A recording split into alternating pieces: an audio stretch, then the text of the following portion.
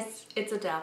The other night I was at a comedy club in Calgary and there was this one comedian, like he was just really funny. He was talking about those TV shows where they used to take fatherless children from poor neighborhoods who were surprisingly doing terrible in school and bring them to jails and have like the prisoners yell at them and the prison guards tell them like, you need to smarten up, this could be your life. Well, he was basically saying that we're going to need a version of that TV show for people who are being raised in this day and age in regards to following your dreams. I keep telling people, you know, follow your dreams, and he said that eventually they're gonna have to bring the children to meet the people who follow their dreams, and they're gonna be yelling in the kids' faces and saying things like, do you think this is funny? I'm 35 years old and I sleep on a futon.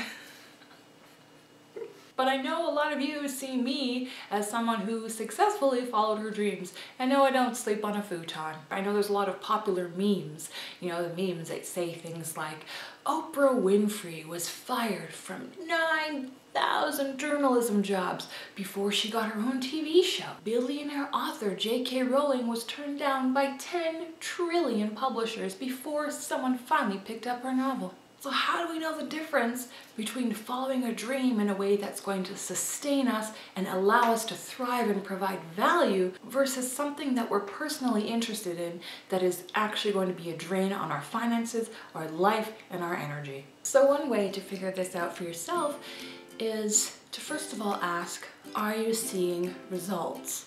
Are you getting feedback that's letting you know that what you're doing is valuable to somebody? I'm not talking about your friends and family. If you're looking to get unbiased, valuable feedback on your product or your idea or your service, you need to put it out somewhere where you're kind of uncomfortable to get the most honest opinion. As you guys know, for me, I would recommend for you a great way to start doing that is YouTube. If you really truly want dynamic success and you really truly want to follow your dreams in life, it requires constant change.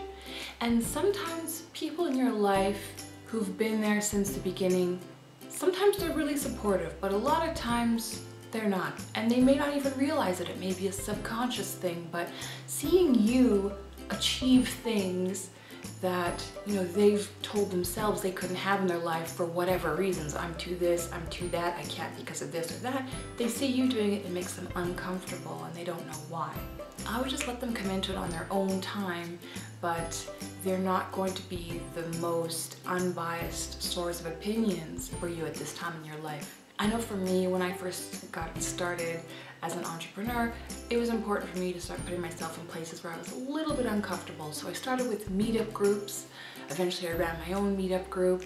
I started going to conferences for entrepreneurs and technology and social media.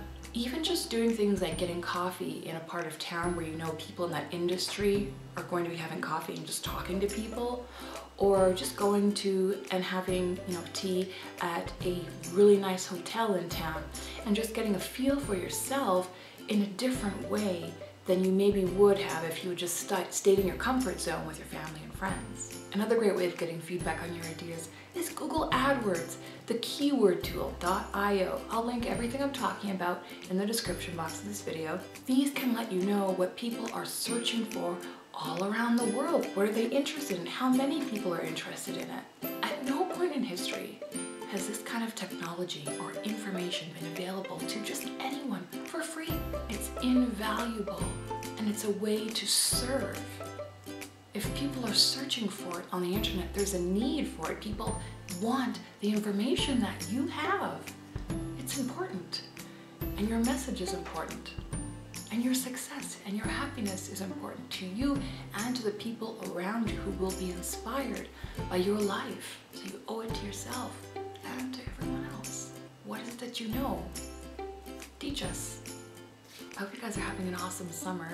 I'm working on some really awesome content for you. I'm so happy that I just passed 60,000 subscribers. Oh my God. Leave me a comment, hit the like button, subscribe if you haven't already, and thank you so much for being here. I'll see you again soon. Bye for now.